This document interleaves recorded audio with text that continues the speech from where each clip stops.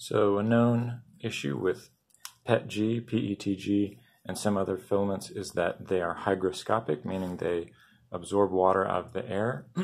So when you print with them, you'll literally get little bubbles because the water that they've absorbed is boiling out of them as you're printing. And so you want to keep these enclosed with some kind of desiccant, like silica gel. This is similar to those little packets that will come in beef jerky or vitamins or something like that, but you can buy them in bulk. I got this on eBay. It was pretty cheap, probably 10 bucks, 1 quart, 2 pounds, and it's going to be enough for most people, I imagine. Has some instructions on the back. It says orange indicating, and so when they come to you, they're bright orange, and after a while, they look more like this green color, kind of a olive or drab green, olive drab, and it says reactivate by placing on an oven-safe sheet for half an hour to 2 hours, or defrost for 10 minutes in the microwave.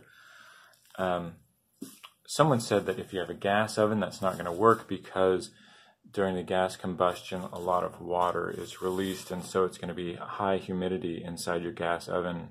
So they say that will only work with an electric oven.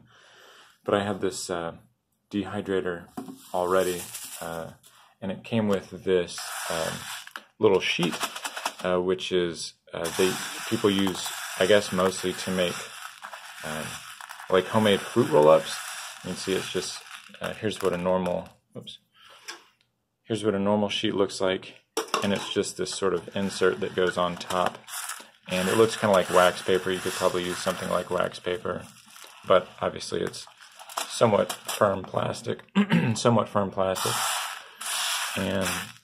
just going to spread them out on there, and I'm going to put it on. This thing is probably 12-14 inches across. I'm going to turn it all the way up and put it on I'll probably look at it after an hour, and we'll see what color it looks like. That's what color it is now.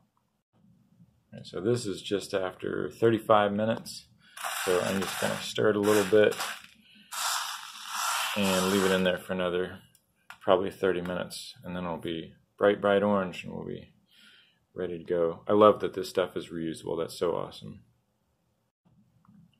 So this is probably only a third or maybe a quarter of what is in a 2-pound jug, and I imagine I could probably get other of those. I could probably order these little trays. I'm sure some people would probably 3D print them if you had a big enough bed, and then I could do like probably the whole jug in one go, but I usually just do one at a time right now. That is what we want to see. That's about another hour, which was more than was necessary, but those are ready to go again. Bright orange. I'm going to try to put these somewhere and not spill them everywhere. Usually just a little trash bag. Dump.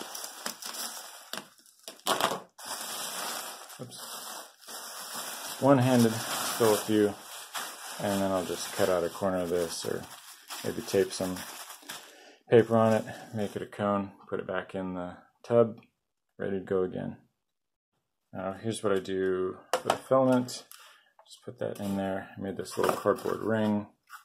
Pretty simple. Just put it around there. This guy fits right on top. And I usually just do that for a couple hours, and that seems to have dried it out real well.